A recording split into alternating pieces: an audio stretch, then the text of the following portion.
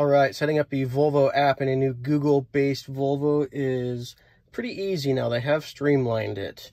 I'll show you a couple tricks. You can only do one phone per profile, so you'll need to set up multiple profiles.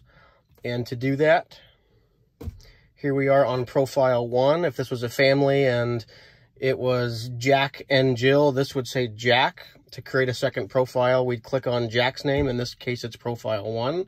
And we would simply click new profile, and that would start a new profile. So that's what we would do for the second phone app. But to get the first one done, we would simply go into settings, profiles, and we have to do it in this order.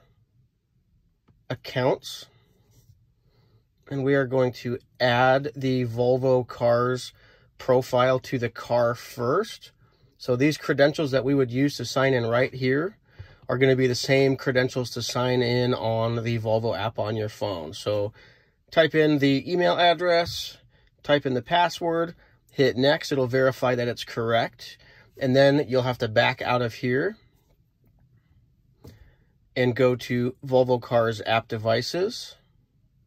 We click pair phone. It won't let us do this because we don't have the app logged in yet. But once we do that, we follow the directions on the screen on the phone, and everything will pair from there. You do need both keys present to add the first app.